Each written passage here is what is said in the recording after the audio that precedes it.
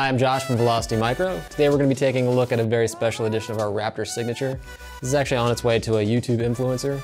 I don't want to ruin the surprise, but we're going to update the comments when it does post, and I'll link to that video. So we're just going to do some quick benchmarks. First, we're going to take a look at, this is 3D Mark.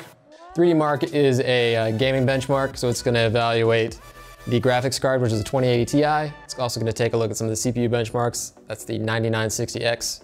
That's a 16-core processor that we have overclocked to 4.6 gigahertz. One thing that's cool about this build is it's debuting our new all-in-one liquid cooler.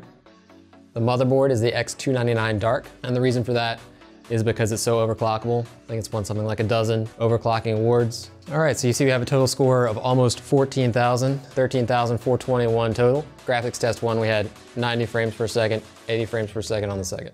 Our next test will be Cinebench, and this is gonna test purely the processor itself.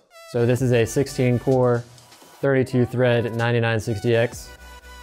So I think it's gonna do really well. All right, so there you go. We've got a score of almost 9,600.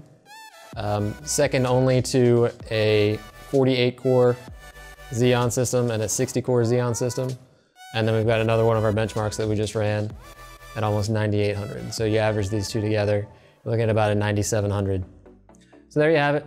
It's our Raptor Signature Edition. Let us know what you think in the comments.